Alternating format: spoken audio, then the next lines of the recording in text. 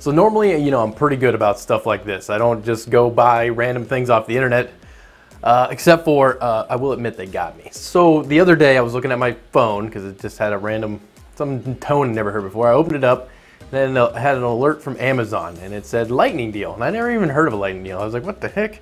So I looked at the lightning deal, and it was for a keyboard. It was $10.73, and I was like, that's pretty cheap. So I got right there, they got me. So I looked at it, and it said, you know, multicolor, backlit, gaming, mechanical feeling keyboard. And I was like, they're using all the right words. I got to try this. So for $10.73, I picked up this. The box is very plain, but this is a Rii RK100 Plus. So we're gonna take a look at this thing, and we're gonna use it for a while. We're gonna see if a $10.73 keyboard is worth anything. So let's see what comes in here. I won't say that I have high hopes, but you never know, man. This could be the new meta keyboard, the new sleeper. If I can open it and get it out. All right, so let's see what we got going on here. So literally, we just got a keyboard, and we have a bag and some instruction manual, not needed. So let's plug it in and see what these lights look like. We'll just plug it into my other keyboard. It's like keyboard inception. It's a keyboard within a keyboard. Okay, so it's not really bright at all right now. Let's see if it gets brighter. Really, is that as bright as it gets, eh? So, what I normally use is this. This is my Corsair K70, and big fan. Love that keyboard. This is, obviously that wasn't $10.73. This is just the Rii mechanical feeling keyboard, and I mean,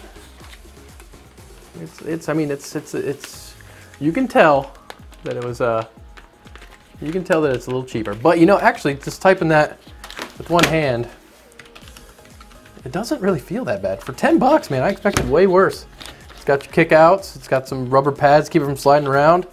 It's obviously backlit, it's not LED, it's just multicolored. I think they probably did that to make it look LED online, so if you're just glancing, you'd think it was an RGB keyboard and you'd pick one up.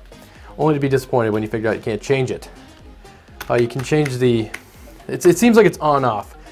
I don't see anything for brightness. Obviously I'm going to test this for a while before we do the second part. But if I see, if I find you can turn it up, I will.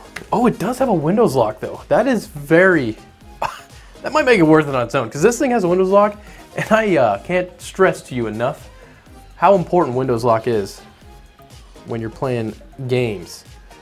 So I would just pay 10 bucks just for that. I'm not, I mean, not saying to get it yet, but I'm saying that is a great thing that they did. And I mean, it's obviously not an actual mechanical keyboard, but I mean, yeah, it doesn't feel like that one, but it does feel good for a membrane keyboard. I mean, it's mechanical feeling. I mean, that's a bit of a stretch. I can see where they're trying to get the little bump feel that you get on a mechanical keyboard. Meh, but it does feel pretty decent for, again, a $10 keyboard. So this keyboard does have a couple functions. Right here is your Windows lock button. To activate, you hit your FN key and your Windows button, and that will lock the Windows button so it can't be used during game. Right here you have your LED controls, so you can either have them off or on. And if you want to change how they're working, you can hit the FN and the light control, and you can set them to breathing. To change their brightness, you hold the FN key and hit the page up or down, so all the way down is off, and then you have 5 settings of brightness level. Now if we get down nice and low, you can see what we were talking about earlier, that not every key has its own LED. Also, these are not RGB, they are set, so your pattern of green, red, and blue is set, but as you can see, not every key is backlit. They have more of a spaced LED setting so that they can get the most coverage for the least amount of LEDs. So this keyboard is 435 millimeters long, 137 millimeters deep, and it is 30 millimeters tall. And they do state that the keys are rated for 5 million clicks. Now this keyboard does have a little bit of flex. It's more prevalent when you hold the board up and press down, but you can also feel it when you are typing that the center of the board does kind of want to buckle away from you. So it is noticeable a little bit. So we're back, and I've been using this thing for a few days in game, and let's be honest here. When I first seen the notification pop up from my Amazon account that said, "Hey, you want a gaming keyboard for 10 bucks?" I was like, yeah, let's see how bad this could be. And after using it, I was pretty wrong. I mean, this thing is actually halfway decent. So I normally use a K70 from Corsair, which I absolutely love. And you can definitely tell that these are not mechanical switches. They are membrane, but you know, they're not that bad.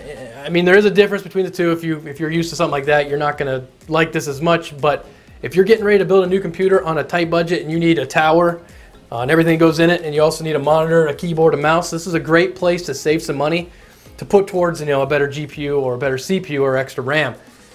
Because this thing's only 10 bucks, and if you go out and buy yourself, you know, a K70 or another high-end keyboard, you're looking at 100, 150 bucks.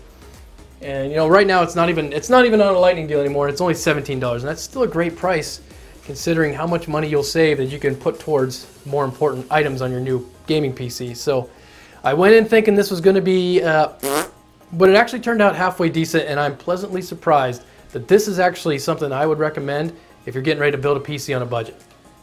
So thank you for watching. I hope you found this video interesting, because I know I did, considering I thought this was going to suck, and it doesn't really. It's actually pretty decent. So if you like this video, make sure to hit that thumbs up button, get subscribed, and I'll see you in the next one, because we're going to keep on the lookout for things like this that look like they might be a little suspect, but turn out not.